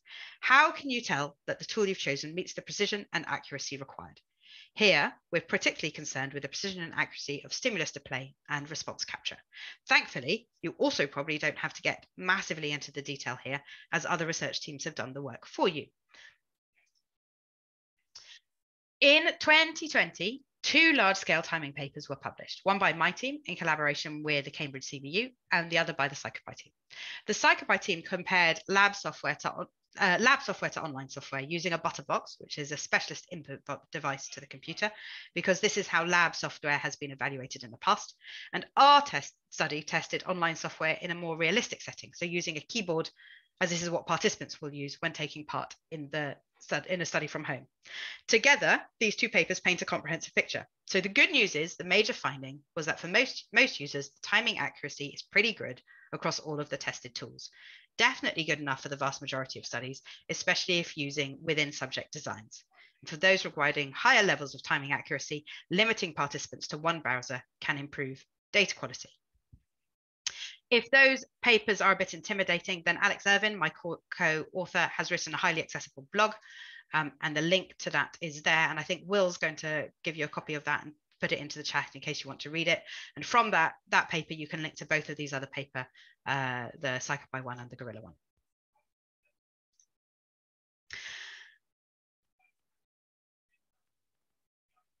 Be cautious about using any software that hasn't been adequately tested. There are 2 broad worries here: wasting participant time, and secondly, wasting precious grant resources. It's eminently sensible to use reliable and validated equipment. That's just good science. What's the worst that could happen? If you're lucky, you just get unusable data, or your data will be so noisy that you can't pick up the behavioral signal. If you're unlucky, there'll be systematic errors in the timing calculators, and you'll publish erroneous results that don't replicate. Here's the scenario. You've submitted your application, and this is the first time you've done an online study. What's the best approach? Your ethics committee might be nervous about taking research online. Their job is to keep participants, researchers, and the university safe from harm. And they have a duty to ensure that researchers are deploying grant funding sensibly. They've heard about GDPR and data breaches and scary fines, all those things that Justin was mentioning. They worry about new software and data loss. These risks were manageable when you were only collecting data from 50 participants in a study, but now you're going to collect data from 1,000 participants in an afternoon. The potential for loss is much greater. How can you get them comfortable? Tip number 1, for your first study, if you can, consider replicating one that you've done in the lab. This is then just one change to a previous application, so it's much easier to isolate the increase in risk. Replicating a lab study will settle ethics committees' nerves about participant and researcher safety, as the only thing that is changing is the location of the data collection. If debriefing the participant in person to assess their state of mind was an important component of your previous study, they may want you to do a Zoom call while the participant does the study. And this is also quite a good tactic when you're working with kids. I think somebody was asking about that in the chat earlier.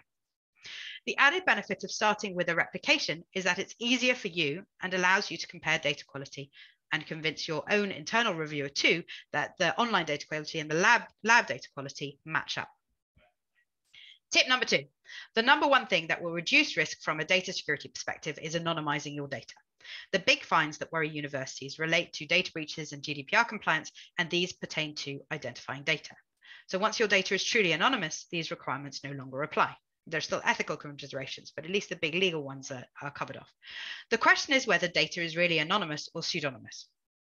The Information Commissioner's Office here in the UK, the ICO guidance, is that possession is determinative in the overall assessment of whether personal data is anonymized or pseudonymized. What this means is that whether data is anonymous or pseudonymous depends on who is holding it. So this isn't a matter of state, it's a matter of state and the environment that it fits within. So for instance, recruitment IDs are pseudonymous in the hands of the recruitment platform. So Sonar ID in Justin's hand is pseudonymous because he can go and dig into a system and find out who that person is. But in Gorilla's hands, it's completely anonymous because I can't dig into Sonar systems and find out who that person is. So this is good news for using separate suppliers for recruitment and data collection. It adds this Chinese wall between these two processes, adds another layer of security. In order to compromise your data, a motivated intruder would have to breach 2 separate company systems, both Sonar and Gorilla, which makes it even more unlikely. Tip number 3, one trick with sensitive data is just not to store it or to at least minimize it. For example, in Gorilla, we have a date widget that can be used to get dates of birth. But collecting date of birth increases the risk of re-identification for a participant. So what can you do? In Gorilla, there's a checkbox. You just check it, and that removes the day from that widget. So you're only collecting month and year of birth. This increases security with very little loss of data, and it makes it much harder for the data you collect to lead to re-identification. The same approach can be used with other sensitive data. What you can do is you can consider recoding the data that the participant inputs on the fly and only storing what you need for your analysis rather than what the participant has actually entered. And tip number 4, if you can't anonymize the data and have to collect sensitive data, then the next best thing you can do is minimize the amount of time that the data is held by third parties. So in other words, you'd collect your data in a very short time window, 1,000 participants in an afternoon. And then once you've got it, close that study, download that data to the university machines, and then delete it from the hosting provider. If a participant can re-identify themselves to you by providing you with a participant ID and then asked to be withdrawn from the study, then it's essential that you can easily delete that single participant's data. So that's one thing to look out for. Just bear in mind that once it's deleted, it cannot be recovered, as it is also removed from our backups. If you want to delete a whole swathe of data, that is possible. You'd have to get in touch with us to do it first. For various reasons, universities like to make sure that no single one person can delete all of that data in one go, because research data is obviously a valuable resource and they want to make sure that the appropriate people have given sign off. So you do it by getting in contact with us. For other tips on how to do online research successfully, can I suggest that you go to this website, beonlineconference.com.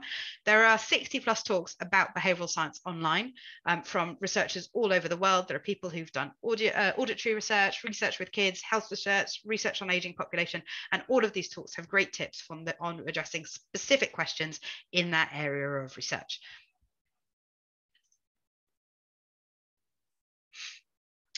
One pro tip that might save you some time is see if the service provider has standard information sheet written for an ethics committee. This might save you time.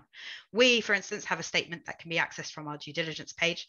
This helps researchers present their ethics committee with the information that they need in order to be confident that technical safety complies with university policy and procedures, and that technical data quality is good enough for the research. Right, scenario number 4, you've decided what software you want to purchase. How do you get your university to release the grant funds?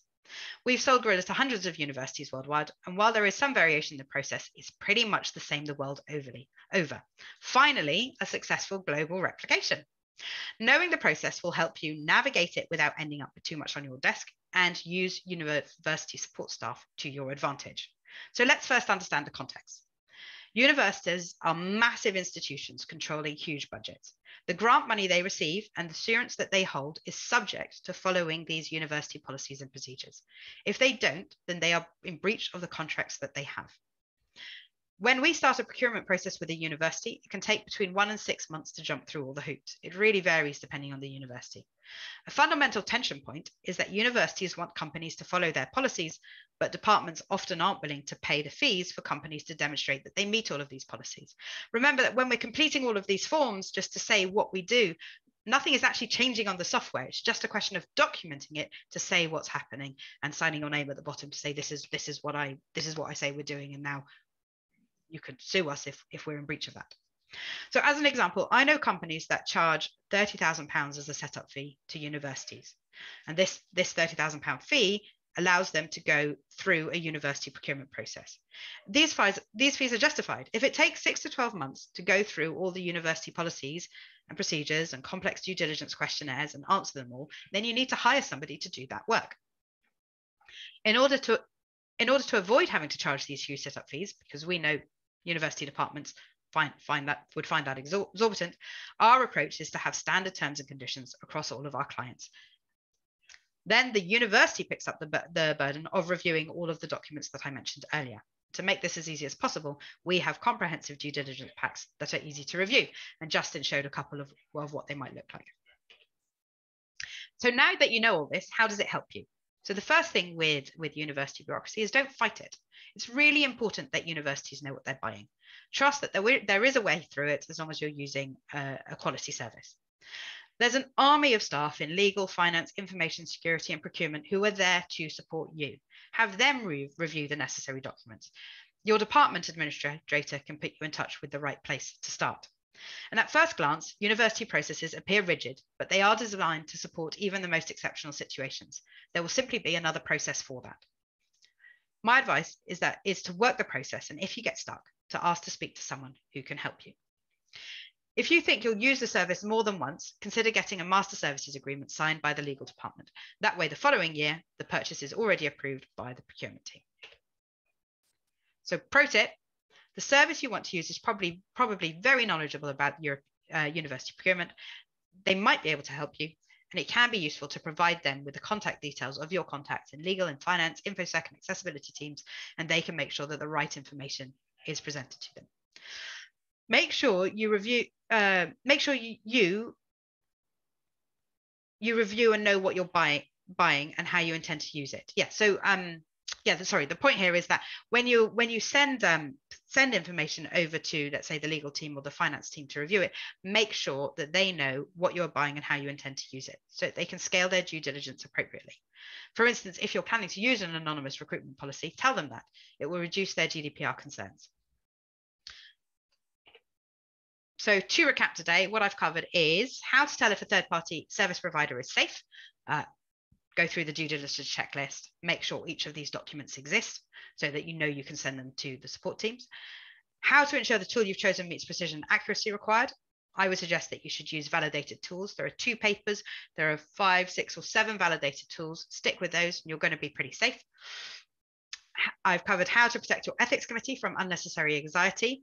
We talked about anonymization and minimization strategies, and then how to use your university bureaucracy to your advantage. Remember, they work for you and they should do a lot of the heavy lifting. You just need to point them in the right direction. And with that, we come to questions.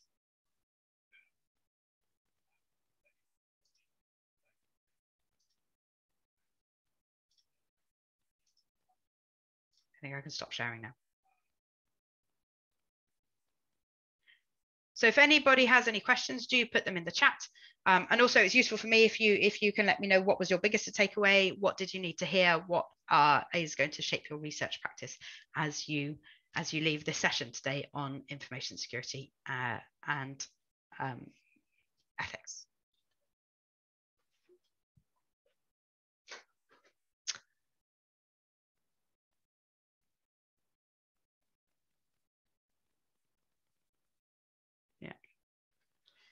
I think it's a really interesting question. I can just see it coming up in the chat a little bit of like, how much do we have to inform participants of all this? And do participants want to read all of this information? Oh my gosh, isn't it quite overwhelming? I find it quite overwhelming just having to go through all of this. So yeah, I think that's an interesting one. The Too Long Didn't Read Act. Justin, can you just jump in and say more about that? That sounds fascinating. Yeah, it's just a proposal, but yeah, they basically determined that indeed, as someone mentioned in the chat, no one really reads those long terms and conditions when you're installing software. So they want to try to make that simpler. Now, if they're actually effective at that, we're not sure, and that hasn't passed, but it's just a proposal at this point. Yeah, I have seen some software companies do essentially their own version of that, which is like, here are the terms and conditions. But like in a nutshell, what it says is, because people often ask us, and what we write back to, it's like, we own Gorilla, you own everything else. You own all your research data and everything you put in it. And they're like, oh, great, yeah, that's fine then. It's like, can you force me to publish it? It's like, no, it's yours. It's like, I can't force you to do anything. So that's really good. So Marcus, what's the best way to go forward from here? Do you want a discussion between us? Are there more questions from the audience? Well, I think it would be good if people do ask questions either by putting something into the chat or putting their hands up. I can see that there are some things going into the chat that you might want to reflect on. So I think opening it up to the audience as a first step would probably be good. Great. And in particular, I think if people have specific examples, perhaps, of challenges that they faced or questions that they have from their own research that they don't feel that they have a satisfactory answer to, I think that would be helpful, because in my experience, if you've experienced a particular challenge, the chances are someone else has as well, and they're probably thinking the same question. So sharing those concrete examples from our own practice would be helpful. So there's a question here from Lauren just saying, Gorilla question, we don't have an account, but lots of researchers seem able to use Gorilla. Are they accessing you as individuals? And what does that mean in terms of more or less risk of GDPR compliance safety? So people can sign up to Gorilla in either as individuals or as part of a subscription, as part of a university. Probably if they're signing up as an individual and doing work that pertains to their university work, I think Nicholas has, and I've spoken about this in the past, they are actually signing up as an agent of the university regardless. So that the university might be on the line either way. Regardless, our software doesn't change depending on who's using it, right? We make it as it is the best we can make it for individuals and for universities. So you can just trust, you could, if you wanted to, go, it seems like, UCL, Cambridge, Oxford have got subscriptions. It's probably, they've probably done the due diligence, it's probably safe. I'm just going to use it as an individual. But your university might ultimately get uncomfortable with that and go, no, we should go through our own security checks as well and sign them up as a provider. So either with a lab license or a department license. But I think one thing to take away is the software doesn't change depending on the basis of the subscription, usually. Hopefully that answers your question, Lauren.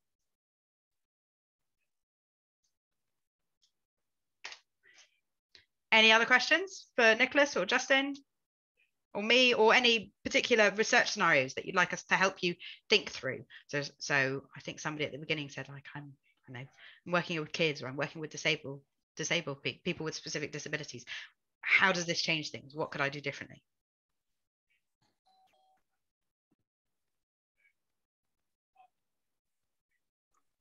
Just while we wait for that, can I just comment on the discussion that's been, I've put a little bit in the chat on this around how you present consent information.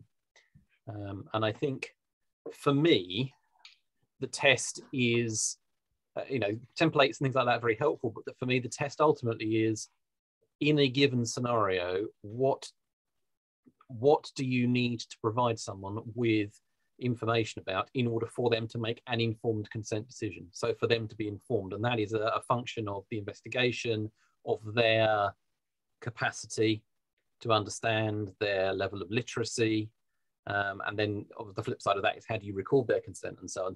So I think it's quite an open issue. I mean, obviously, recs have often have templates and guidance and so on. But my feeling is always that, perhaps this is a bit controversial, I don't know, but my feeling is always that researchers should be able to argue, and you touched on this, Joe, actually, in your presentation, that there's always an exception. Lots of university policy is written as normally, and it's there for a reason, because it's very hard to anticipate all the possible things that could happen. And so my feeling is that they are situations where you might have to have some negotiation with your research ethics committee, but that's completely appropriate to my mind.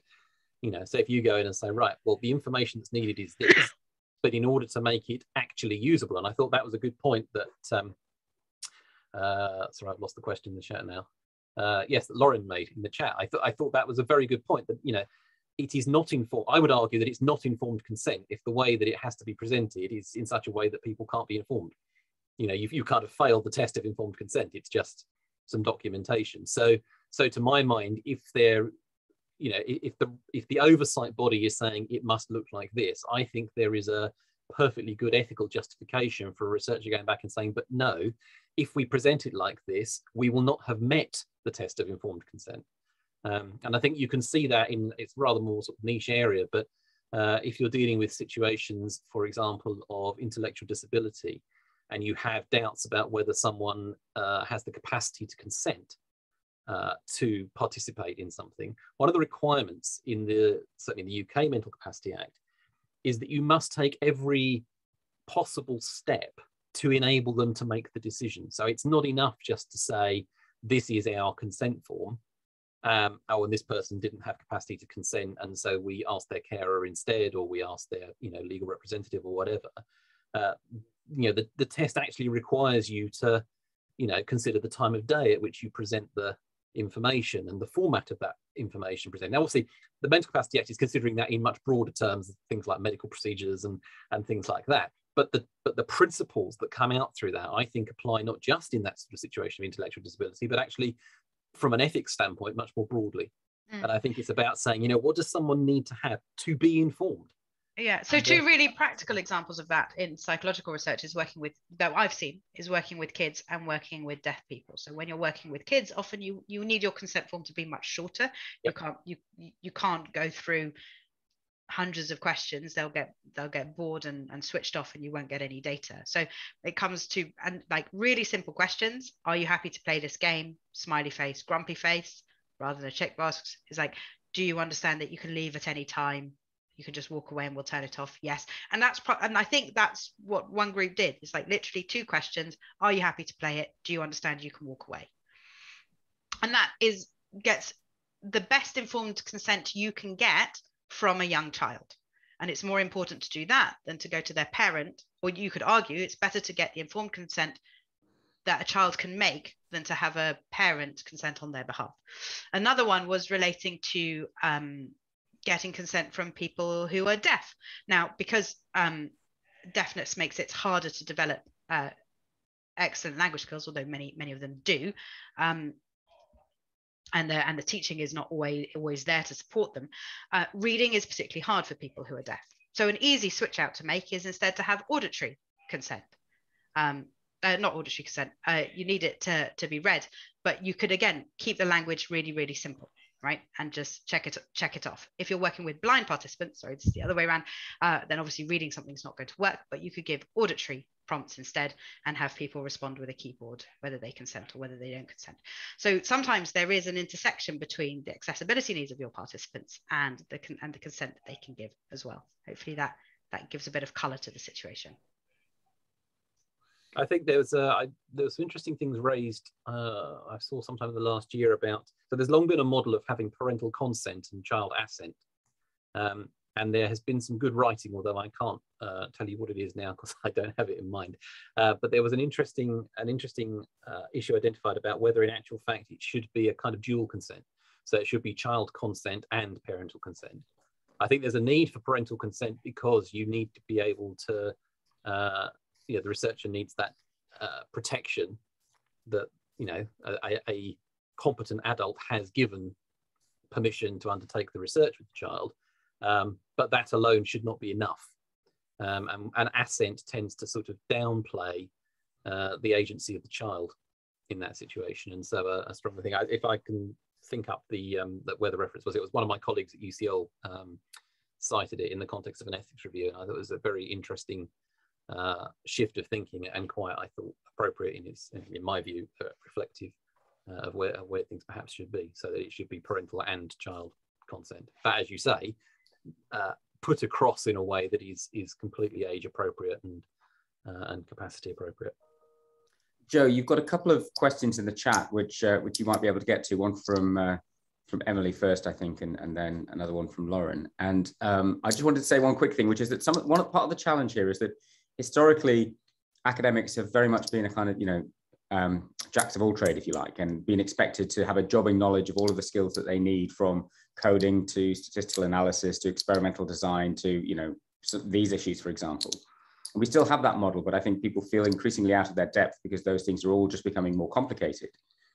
Most universities, and it's not just in ethics, but often it's the data teams are situated in library services, have real expertise on this. And I don't think academics do a good enough job of reaching out to those bits of their university to ask for advice and support. And when you do that, my experience is that those people in the library teams, for example, are really delighted to hear from academics who want to make use of what they can offer, not least because that then makes it easier for them to justify their role within the university. And we've worked with our data team, for example, to get our information sheets and consent forms right for example, data sharing and in particular open data. And it was an iterative process where we could say what we needed and they could bring the perspective of understanding all of the different compliance issues. But most universities will have that resource in place, and you just need to reach out to them, and I think they'll welcome you with open arms. That's also the case with accessibility, that we found that the people on that team, they are happy to help. They really want to justify their jobs, but also they really want to be helpful, and they can be a great resource and when you have them. and it's their core business. So they know, they are the specialists and they can give you that specialist knowledge.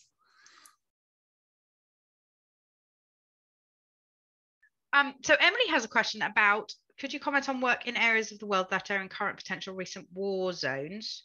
Emily, you're going to have to give me more context to work out what the particular question here is. Oh, hello, yeah, can you hear me? Yeah, I can. Yeah, video on if you want. So I guess places where there is instability and that there has been violence is a place where you wouldn't normally want to send your researchers out, but doing the research online is obviously probably safer for you and for the participants. So that's a real advantage of doing the online research. But then on the flip side, you're not physically there, so you can't really assess the risks, whether you might be putting the participants in danger at any point, or the information security around it. So like, how do you go about finding out if there's a place that has a military government? Are they snooping on everything? Or can we get assurance that, well, actually these people are logging in through a VPN, so that's fine? These kind of, the online is a huge advantage in reaching these places and doing research in them, but actually on the flip side, well, maybe there are risks we need to be aware of. And I didn't know if any of the speakers had experience of that. That is such an interesting question, and not one I do have experience with. But essentially, this comes down to one of participants' safety. Can you make sure that your participants are safe while they're taking part in your research? That you're not putting them in danger. Nicholas, you're my go-to person for thinking about the ethical framework. So why don't you start, and then that might give me some ideas. Well, I don't have any personal experience of this. It's a long way outside of the kind of research I do. But in reviewing work, we have, I have looked at proposals that have dealt with work in refugee camps and things like that. And yeah, it can be problematic, and it does record. You do have to think about the participant safety and how you do it, and it can be problematic if you have cultural aspects that. If you wanted to interview a particular subgroup of people who would not normally be on their own or be allowed to be on their own, or would not normally be able to give consent to participate in something without someone else providing that, but it's actually the someone else you want to interview them about. These things are extremely difficult. I'm not providing any useful advice here whatsoever. I'm just sort of the problem. But it is difficult, and I think it has to be thought about. And so I suppose part of it might come down to how you advise participants to participate, which of course assumes you can reach them in the first place. But you could give very strong direction in terms of, to make sure they're in a particular place of safety, or that they are, so don't, for example, contact us even on a VPN through an internet cafe or something like, where you could be observed, or there might be things one could do on a practical level like that. And the rest of it, I think, would be about being extremely clear in the consent and information documentation about the risks to the individual, and how they could deal with it. But I suspect those who've worked in this area will have far more to say than I can on that, because in this particular scenario, I'm approaching this really as how I would approach it as an ethics reviewer. If I saw this proposal, I would ask these questions, but I wouldn't necessarily have good answers, I'm afraid. Emily, one place where you might get some interesting insight that would inform your decisions, if you can't find somebody who's done this before and you're like, okay, that's a framework I can use, is to go and look at journalists who report in war zones, because they will have guidance on how you keep sources safe in a war zone, particularly when they're reporting what a government's doing and where that might put a risk to themselves. And it might give you some ideas of what the risks are to start with that you want to protect participants and yourself from.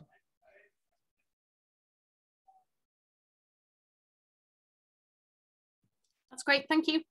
Sorry. One of the questions that did actually come up tangentially from Lauren's question is, what do you do when you've got multiple research groups cooperating across the world, which we're increasingly seeing? So who owns the data? Well, how do you allocate out the responsibilities? And so I think the first thing we have to be clear on is who owns the data. Because once you know who owns the data, then you know who's going to be sued if there's a problem with the data being breached. And that's going to help you think through what you should do. So you might, in a global corporation, want to go, each of the separate universities are collecting their own data and they own that data in their jurisdiction, and therefore that has to comply with local laws. Or it might be that it's one host institution that owns all of the data, and then they need to think about the risk that they're taking, the extraterritorial risks that they're taking. So I think probably the key question to ask is who owns the data and who's going to get sued, and everything else will flow off those first two questions. This was in relation to the question about collecting data from around the world. Yeah. So, so one way to, well, first, universities have a data protection officer. They can probably help with this. So the issue had come up when GDPR started. For example, you have some tiny mom and pop like coffee shop in the US, and they have users who found their website and are coming from the EU. Does that coffee shop website need to comply with GDPR? And generally what it says, well, but they're not actually soliciting people from the EU. I mean, they're a local coffee shop listing their menu. So because they're not soliciting people who are residing in the EU, they don't really need to comply. Why do they need to comply with something where they're not doing business there? Now, this is a different case because it sounds like in this case, the researchers are soliciting people from various countries for research reasons. That would be an interesting one. And I think where the DPO could advise on that. I think one is in the informed consent being very clear that, okay, this data will be stored here. You agree to that. And also, if you would like it deleted, here's your rights to do so. And here's how to manage that. But definitely a DPO could comment on the particular situation, and maybe in certain countries, it could be different. It's really difficult to speak broadly about that.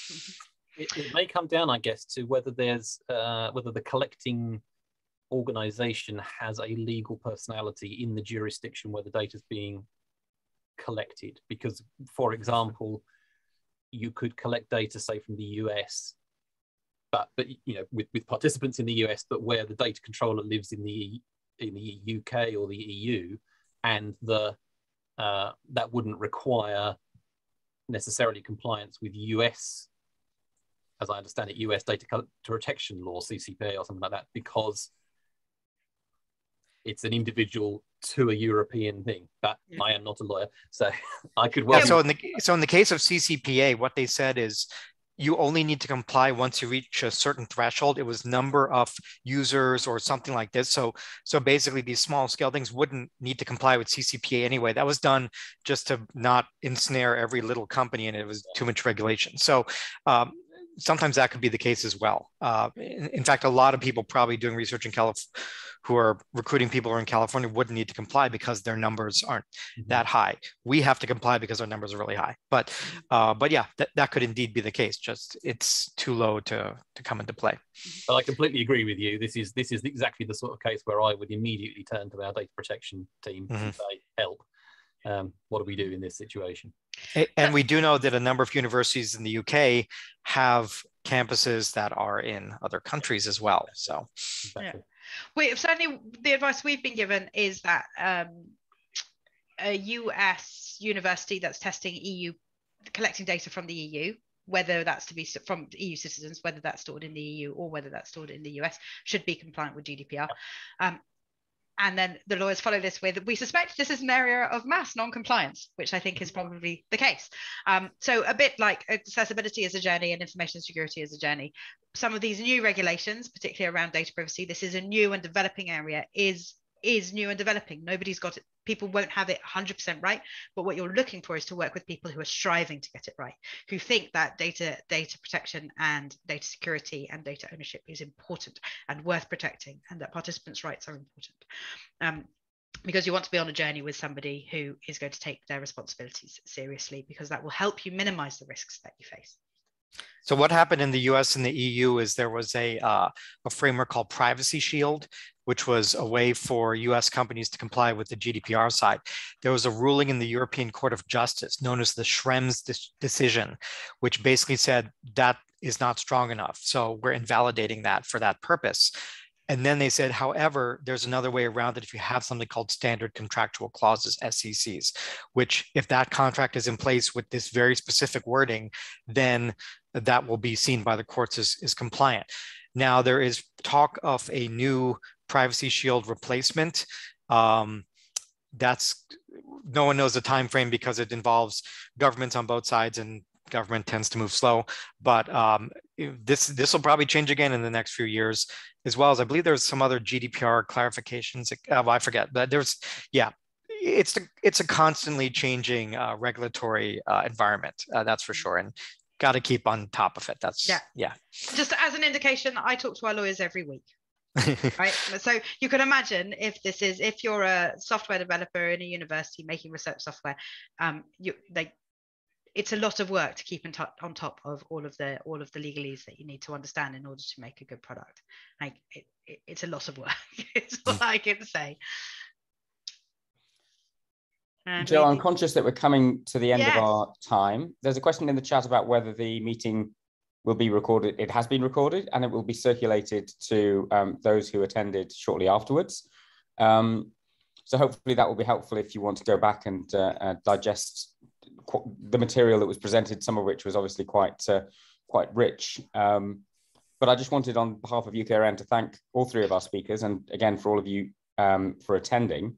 And Joe, I don't know if there's a mechanism by which, if people have follow-up questions, they can reach out to you. Yeah, by all means. Yeah, follow me on Twitter. Ask me on Twitter any questions that you have. Neither Justin nor Nicholas are on Twitter, unfortunately, so I won't be able to field them, but I'll see what I can do. Yeah, and any other. Yeah, you can follow Sonar Systems on Twitter. Indeed. Yeah, so follow me, maybe DM me or ask a question. I'll see if I can help you out. But yes, I know this is a tricky area, and I know researchers are doing their best to do the best that they can. And sometimes it's useful just to think through what's at stake and what's a framework for thinking with it. So always welcome. Absolutely. To chat.